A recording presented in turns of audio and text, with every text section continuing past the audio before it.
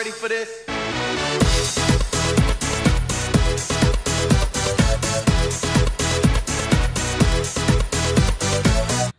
Hey Grandma, I have an assessment on homeostasis, but I don't really understand what it is. Can you help me? Of course I can. Homeostasis is the process by which organisms maintain a relatively constant or stable internal environment for body cells. It consists of two stages: detecting changes from the stable state and counteracting changes from the stable state. This basically means our insides keep the same temperature, water content, salt content, glucose levels and pH levels. Look, this is a feedback loop that occurs in humans. This one demonstrates the maintenance of internal temperature. Humans need homeostasis to keep the optimal environment for enzymes to function within cells. This is done through the regulation of body temperature, which is mainly done by the skin. The human body's optimal functioning temperature is around 37 degrees. In order for this to happen, thermoreceptors detect changes in the skin and blood temperature. Then, the hypothalamus in your brain causes other changes in your skin and body to return your body temperature to optimal levels. Detecting, monitoring, and causing changes in internal temperature forms a feedback mechanism, with the hypothalamus acting as the thermostat that triggers internal changes. How does the body know when to do homeostasis?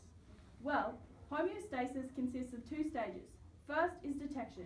Receptors detect a change in the environment which is set off by a stimulus, information that provokes a response.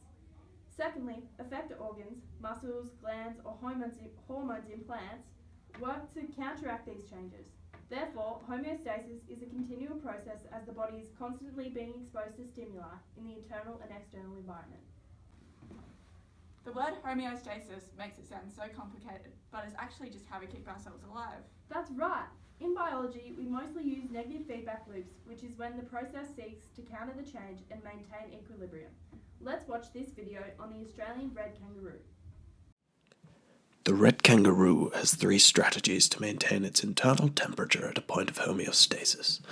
This mammal is an endotherm, meaning it uses its own internal metabolic activity to maintain its optimal temperature at approximately 36 degrees centigrade. The first strategy is thermoregulation. Red kangaroos can thermoregulate themselves due to their insulating fur coat.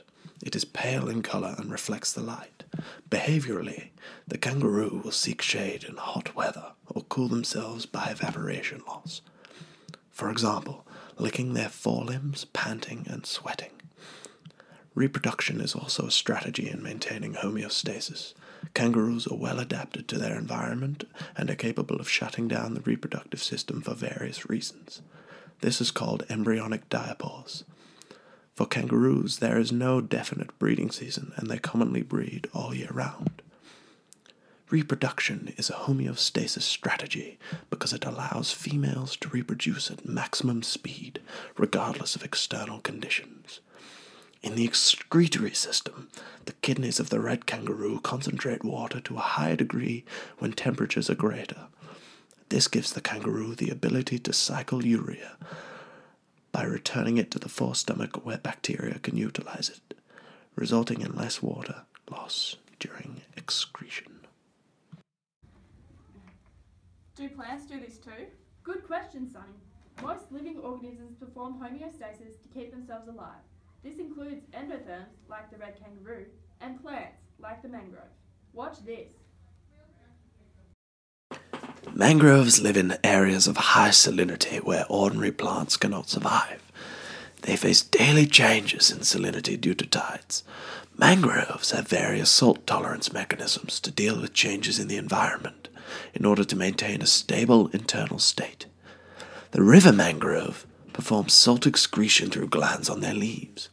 A network of channels and pumps moves sodium ions between plant cells to the glands. After the sodium solution becomes concentrated and builds up pressure in the salt gland excretes the excess salt as a concentrated solution. Through this process, it is able to regulate internal salt levels, thus performing homeostasis.